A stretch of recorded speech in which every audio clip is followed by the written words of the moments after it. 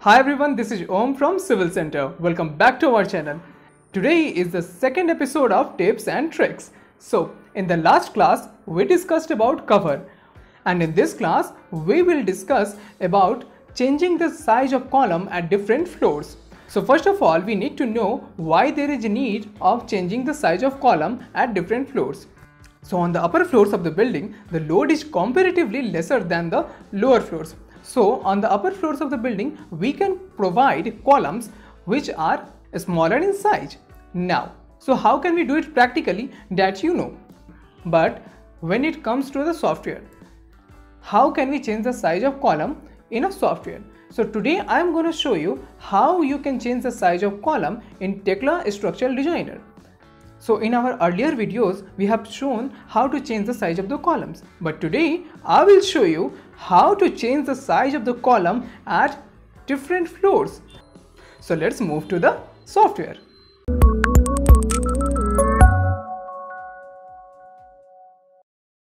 So this is the interface of Tekla Structural Designer. Now, I will open a file first. So I am using a pre-designed model and I will make changes in it so that you can see how to change the dimensions of column at different floors. So our model is open now. You can see our model.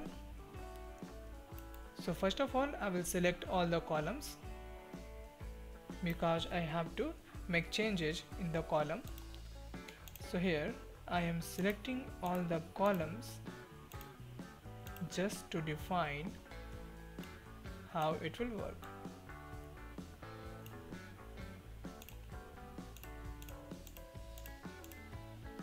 So I have selected all my columns now. So if I will change the size of the column, then the sizes of all the columns will change. So right now, let me check the size of the column.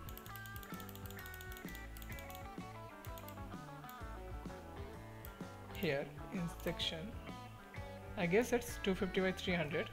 I will make it 400 by 400. So you can see all the columns have been changed to 400 by 400. Now I will make another label. So I will add one more label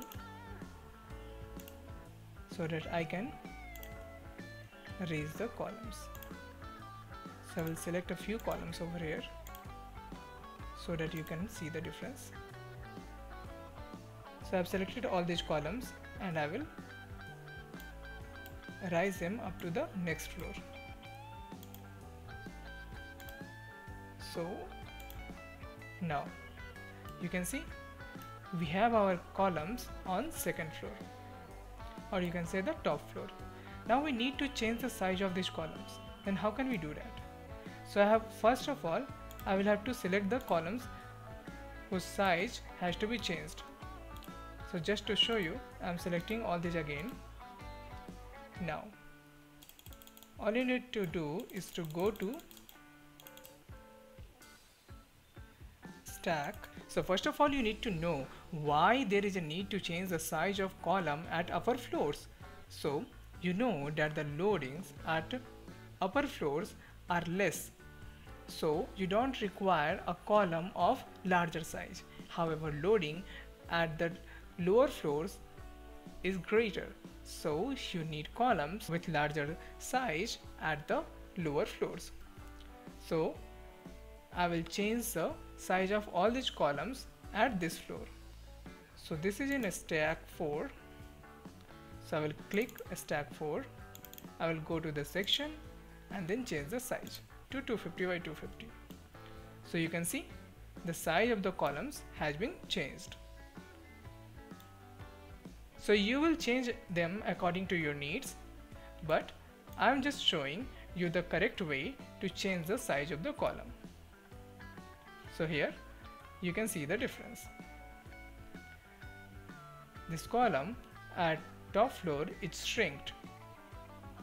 Earlier it was 400 by 400 and now it's 250 by 250.